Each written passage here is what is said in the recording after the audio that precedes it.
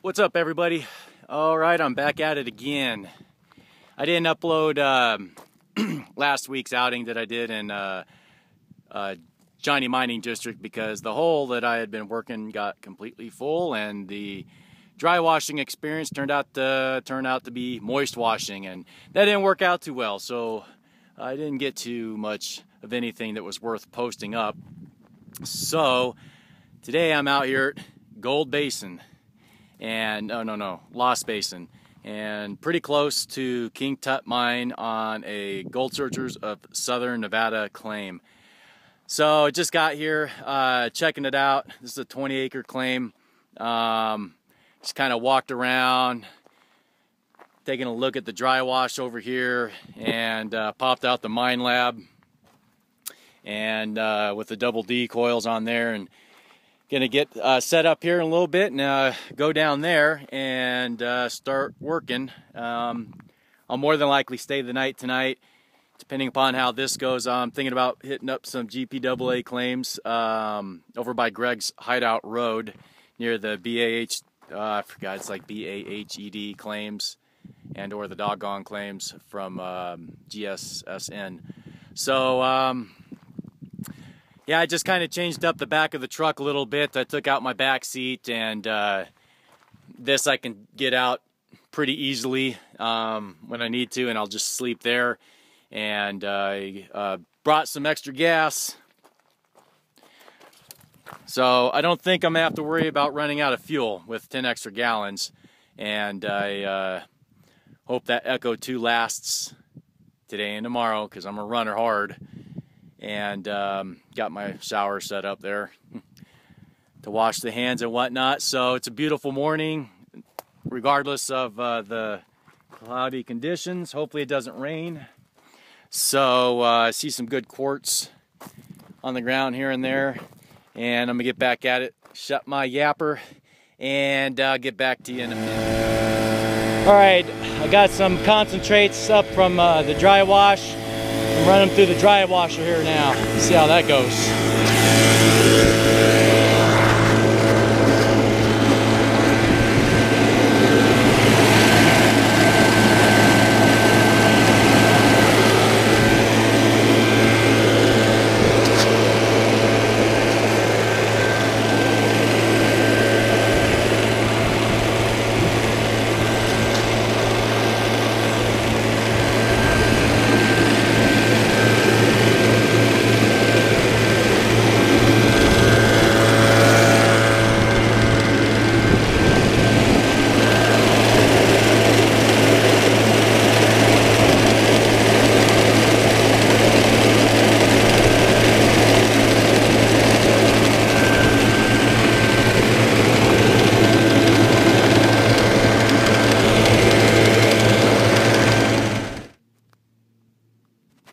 Oh, okay. Hey, what's up? Okay, I did my first sample here, and got a couple flakes. So it looks like I'm going to go ahead and stay here. And that was just, just a little crevicing and a dry wash. Backed it up and just went ahead and threw it through the dry washer. And so at least I know of a particular spot that has some flakes. That's good. The next one I'm gonna do is a little bit downstream. So, old Ben and I, not doing too bad, I guess. Well, he's here with us in spirit, at least, right? So, my good luck charm was gonna bring the sand person, but yeah. Ain't good luck, are they? So, all right, I'm gonna get back at it, and let's see what I get here when I come up with the next one. Oh man! All right, yeah, decided to go ahead and camper out tonight on this 20-acre claim from the Gold Searchers of Southern Nevada. So on that sample, as I showed earlier, got a couple flakes, so I decided to just go ahead and stay here instead of going to the other claims closer to Greg's hideout. So I just built my little fire pit, brought a little bit of wood, Plus there's a lot of dead Joshua tree sitting around. Wiped out, been up since probably about 3 in the morning. It's probably about 2100 or so right now. Pretty nice out. Cloud cover isn't obscuring the starlight. And then we got the moon. It's nice and peaceful out here. Don't want to put my camera around, you can't see nothing. Oh, and I'm having some dogfish ale. Dogfish IPA. I can't really see nothing.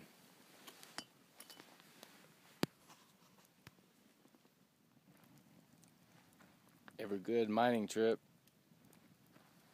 needs a good mining camping story. So since I'm solo on this one, I'm going to go ahead and do my own little story here. Try to make it quick, a little thought-provoking. Not sure a lot of people are going to know too much about ancient history. I'm going to particularly talk about, and sorry for my mispronunciation of words, 22 ounces of dogfish IPA has done me good. But anyhow, let's go back to Mesopotamia in between the Euphrates and Tigris River. Ancient Iraq. Our history books tells us that the first, or the dawn of civilization, started in Sumer. It's pre-Babylonian. And then you had the Egyptians right around the same time. We're talking about, 6,000 years ago, 4,000 BC. So, and this is not including discoveries in Turkey with I'm going to probably mispronounce this, Göbekli. Graham Hancock is one to go to on that. Phenomenal work. Fingerprints of the Gods. Wow. Man's got phenomenal work. Anyhow, we're told that the Sumerians were the first civilization with laws, courts, justice, sewers, divorce, marriage, and we're talking about Iraq, ancient Iraq. Well, there is one author who's brought a lot of mainstream to the ancient Sumerian, and his name is Zacharias Sitchin. He's like a Eric von Daniken type with the ancient astronaut theory. I'd read a lot of his books. 12th Planet, Stairway to Heaven, Wars Between Gods and Men, Lost Realms. I didn't read When Time Began, but I did read Genesis Revisited, Divine Encounters, and of Heaven and Earth. It's like a memoir, or like a bunch of essays compiled, several different authors. And I really couldn't get through the Book of Enki. And I got a couple of those books, but there's concerns with following that theory. And that's, let's say, the guy says he reads several different ancient languages, but he doesn't really cite how to learn these cuneiform texts. Akkadian, Sumerian, Babylonian, Egyptian, Hebrew, so, etc. Mayan. So, when he doesn't state his academic, how did he read it? I mean, that's really hardcore stuff, but yeah, the gold, how the Anunnaki came here 450,000 years ago to mine for gold, and they got tired of because the Anunnaki were supposed to be ancient astronauts from Nibiru, which is interesting. I'm a Star Trek fan, And when Abrams did the last Star Trek movie, they began on a primitive planet, and Spock's in command of trying to keep this volcano from erupting. But anyways, and I believe it's Bones and Kirk are running away and from this primitive. Anyways, this planet's Nibiru. And of course, I don't know if you're into that, but Nibiru is the planet X, etc., etc. And well, this is where Sitchin, he's the man that really started all this. And because the Anunnaki came here, Inky and the 50 astronaut or Anunnaki came down here, and the Zoo and mined for gold in South Africa, and they created the Adamu, the ancient man, Adam, and in Eden. They did have an Eden. So there's a lot of accuracies and a lot of inaccuracies. There was a Sumerian Eden, just spelled a little different. It is between Euphrates and Tigris River, just as in the Hebrew Genesis. So it's all fascinating. I'm not discounting that, or it leads to something. But anyways, the gold. There's not really any, like Samuel Kramer. There's different scholars to go to, and the name of the one this gentleman, I can't think of his name. I'm kind of embarrassed I can't think of his name, because I'm glad I've turned to his work. I feel bad that I don't remember his name, because I want to give him credit right here. But anyways, he's real. He doesn't attack your belief or attack, because people get really threatened with their beliefs. So like if you're against the ancient astronaut theory, or if you're against a Christian or Islamic or religion, I'm just giving an example. Some people get really threatened by their beliefs, and anyways, he doesn't attack. He just says, hey, here's the sources, take a look. And really, when Sitchin was challenged, he really were inaccurate. Like the tablet I liked was VA-24. Wow, it was VA- I used to remember the name of it, the tablet, with the solar system in it. Now that really does look like a solar system. Anyhow, the Anunnaki, in my opinion, were the Bilderbergers. They were an elite human class. So think about it.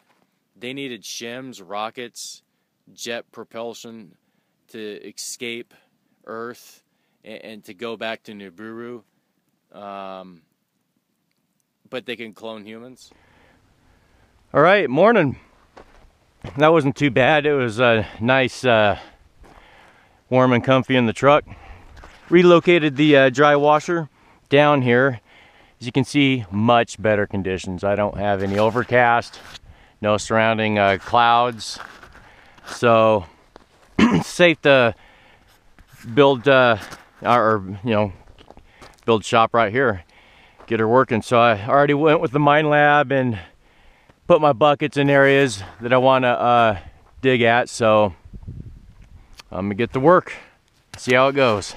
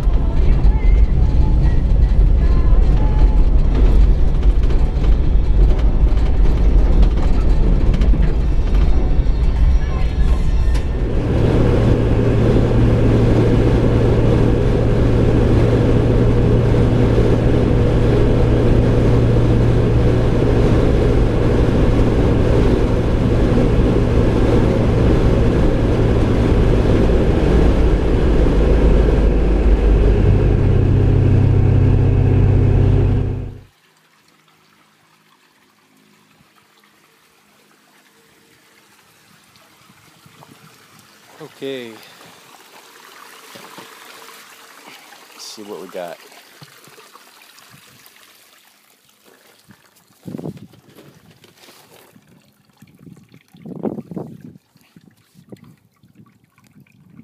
Not bad.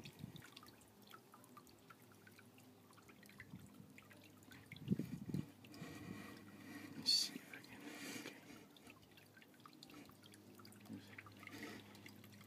Okay. Yep, see, there's that one. A couple tiny ones. Here, here, and a whole line of them over here.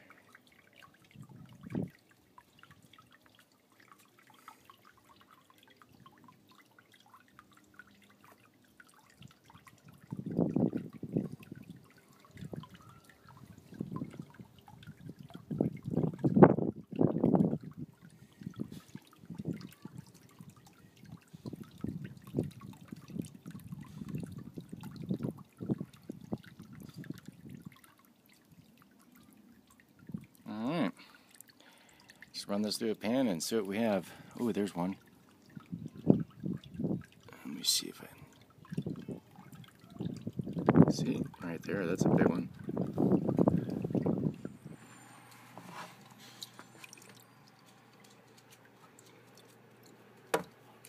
Okay, it's gonna be kind of hard to do this.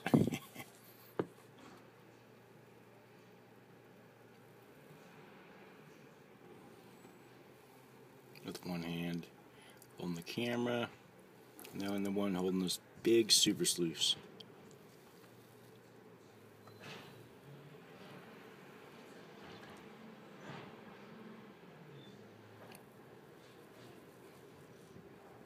Oh wow, see?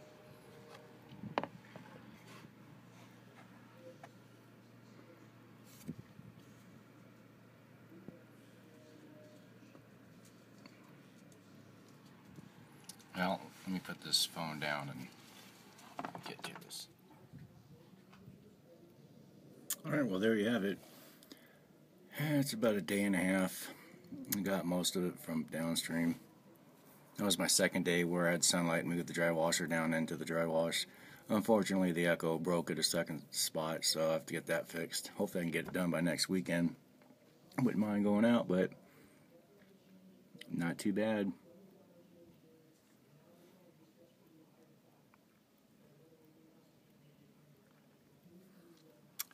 And then later on I'll go through the black sands and see what I get from there. Alright. Alright, I went through the concentrates where I'd used the gold magnet to get rid of some of the black sands. I put them in the small sand, and evidently some of the gold got stuck in between there as it magnetized it, and I brought it over to here. So, yeah, always go through your black sands, right? So I'll snuff that out and then add that, and then go through it all together and see how much I came up with.